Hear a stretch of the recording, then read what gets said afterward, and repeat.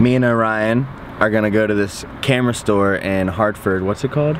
It's called Camera Bar. Camera Bar. We were trying to go to B&H today, but they kind of got bumfuck hours on Fridays. Close like at 2 o'clock on a Friday. Like, what the fuck? They open at like 12. What kind of, like, why are they only open for 2 hours? On a Friday. And then on Sunday it's 10 a.m. straight 6 p.m. But anyway, we're gonna go check out this place, see if we can upgrade our cameras a little bit on the cheap. We got a T4i and we got Orion's little... Got this on sale at Target for 150 bucks. I've been daily vlogging on this camera and I love it. See? We're just gonna try and upgrade some stuff on the cheap.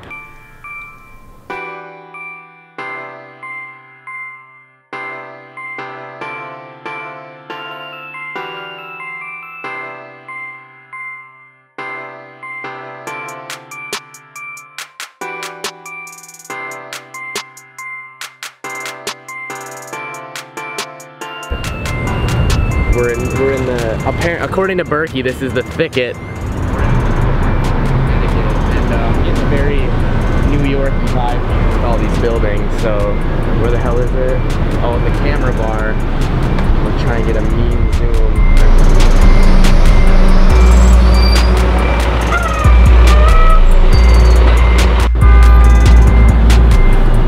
This place was just awesome.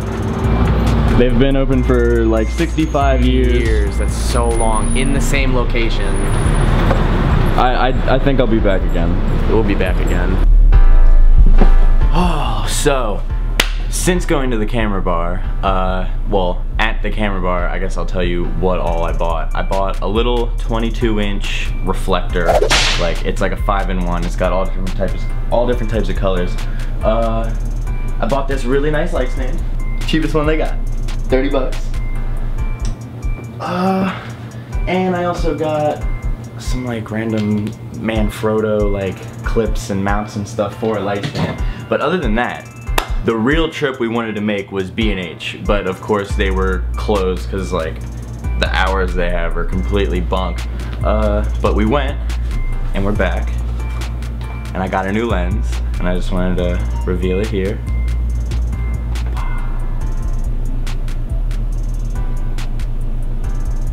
I'm really excited to finally have this lens. You guys probably don't know all of the gear I have. I'll probably do like a what's in my bag type of video eventually, but I only have like 4 lenses now. Now after this one, I had a fisheye, I had a 24mm, and I had a 50mm, but I really just needed like a versatile zoom, and I did a bunch of research. The 28-135 is like the sharpest cheap zoom that I could find, and that's definitely what I was in the market for. I definitely knew what I wanted to get whenever I went to B&H, so made the whole trip a lot easier. Also at B&H I got like a little quick release adapter thing that just goes on top of my glide cam so that whenever my battery dies I don't have to like completely tear down the whole glide cam just to replace a battery. So it's gonna make filming at drift events a lot easier.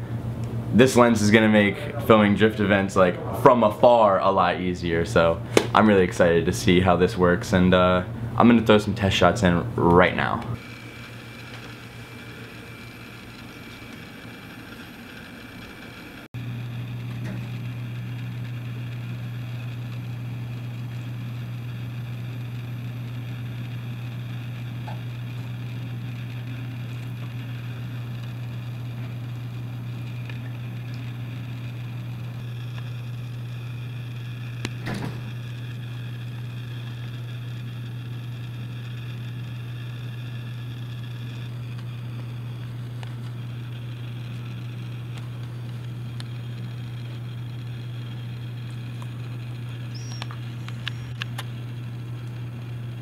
Got the camera locked down on a tripod. One thing I've noticed with this lens, it's got something, I'm pretty sure it's called like focus barrel distance travel, some weird thing along those lines. Basically, I'm focused in on this water bottle. I'm gonna bring it all the way out the macro. You can see the brick on the right hand side of the wall, on the right hand side of the frame. There's a good portion of the brick. I'm gonna go all the way to infinity, which is the other side of the focus ring, and the brick is almost completely gone. And basically it means you have a cheap zoom, to my understanding. I mean, I paid $200 for this lens, used at B&H. I just needed a cheap, versatile zoom. I'm getting everything that I honestly wanted out of this lens, and just with the shots I've gotten around the house, like, I already know I'm gonna like this lens out shooting any type of project. But I really think that this lens comes into its like prime sharpness around f8.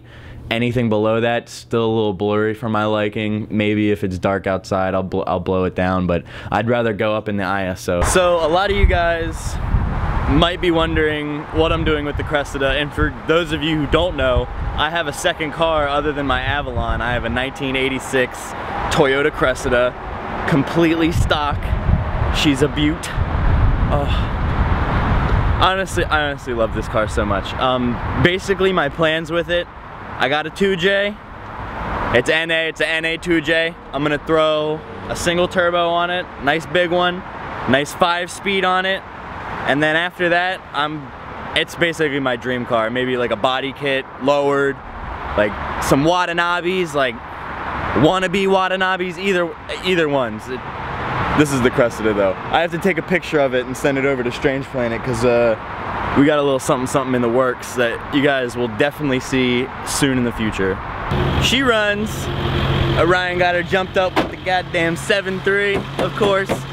You need a monster. Avalon just wasn't trying to do it. But she runs, she idles.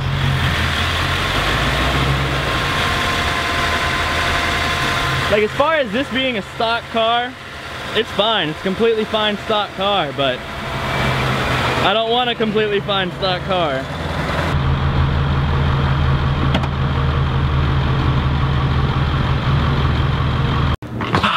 Thanks for watching, everybody. I really want to start doing daily vlogs. Orion's really pushing me to just upload daily. He's been doing it.